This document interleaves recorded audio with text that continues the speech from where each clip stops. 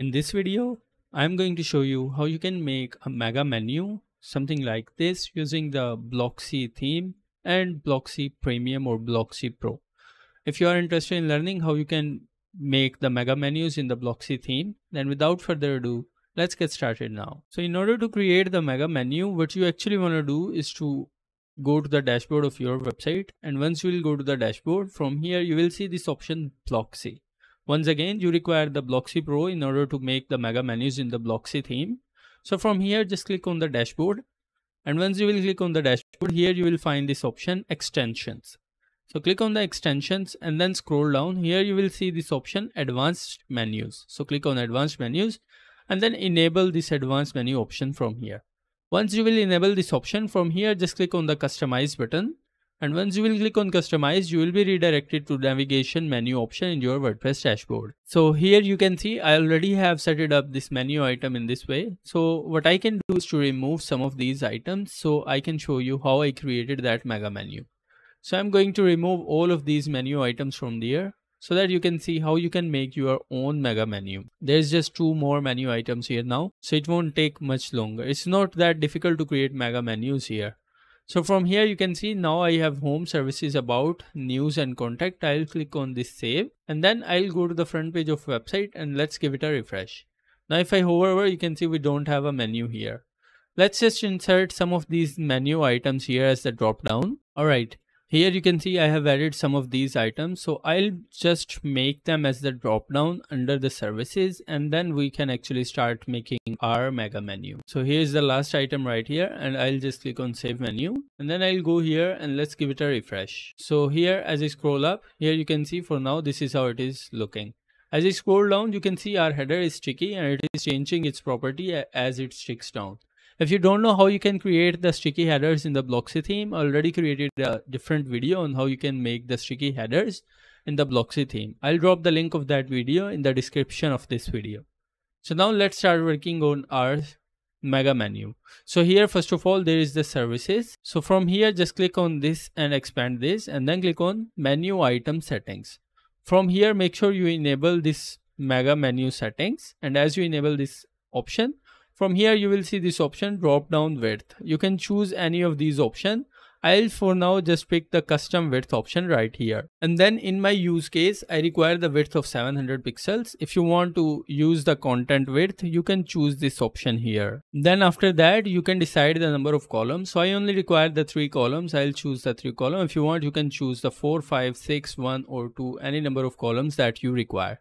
So in my case, I require the 3 columns. So I'll pick the 3 columns from here, and then I require this template because in the first 2 columns, I'll add the menu items, and in the third column, I'll just insert an image right here. Then as you scroll down here, you will see this item label settings. From here for the item label, I want to make it clickable and I want to make it visible. So I'll keep it as enabled here, and then for the label link, I'll keep it as toggled on.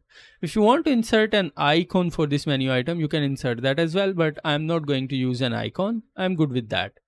Then here is some design option where you can set the background color for your mega menu, and then some of the links colors for your mega menu. And then you can also set the heading fonts for here. So for now, I'll just change it from 17 to 20. So that it should be 20 here. And then I'll just click on save settings. Now that our settings for the parent is ready, we need to insert the columns for our mega menu. So I'll quickly distribute some of these items in 2 categories. So we'll have 2 columns. The first column is going to be for teeth. So I'll add a menu item for the teeth. And then I also need a menu item with the title of dental.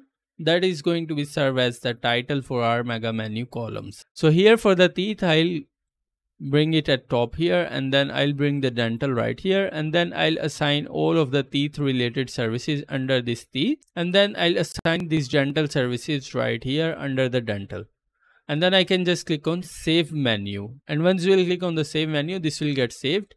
Now let's go back to the website and let's give it a refresh. Now as I scroll down, you can see this is how it is looking. I want to make this teeth and dental as the heading, so let's just go back. And here under the teeth, click on this menu item settings, and here just change it to heading. And then under the design, you have some other options available as well. If you want to change the heading color, you can change the color. And then if you want to change the background colors and the spacing as well, you have all of those different options available. So I'll just click on this save changes because I only want to change it to the heading. Then I also want to change this dental as the heading. So I'll click on this menu item settings, and then I'll change it to the heading, and then I'll click on this save settings. Now let's just save this entire menu, and let's go back to the front end of our website and let's give it a refresh. Now as I scroll down, you can see these two are working as the headings, and these are all the menu items. Now there is definitely the third column, and we need to insert something inside the third column. So in my case, I want to insert an image inside of this third column.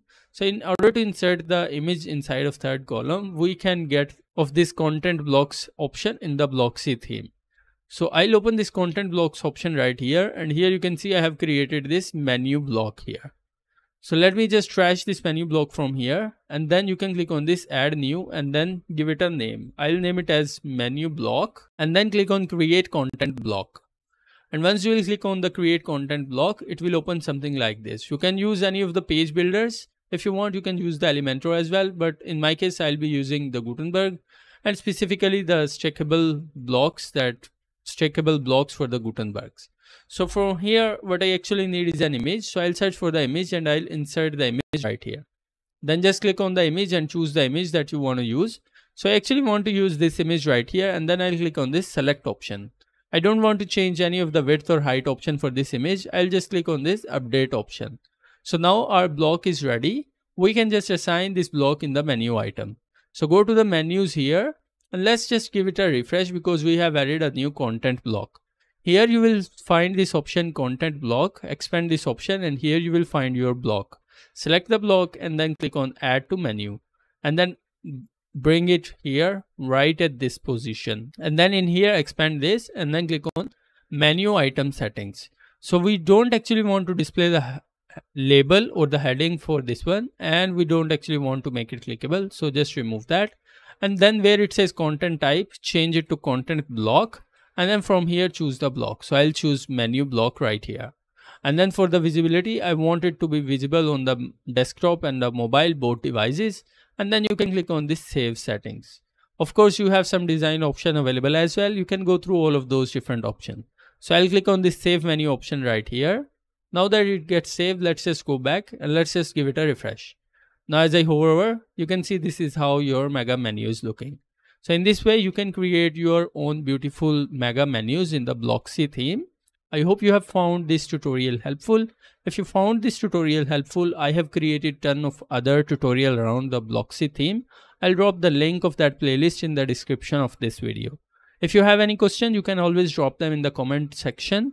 And be sure to like this video, be sure to hit the subscribe button, and be sure to hit the bell icon to always get the latest video updates. Thank you very much. I'll see you in the next video.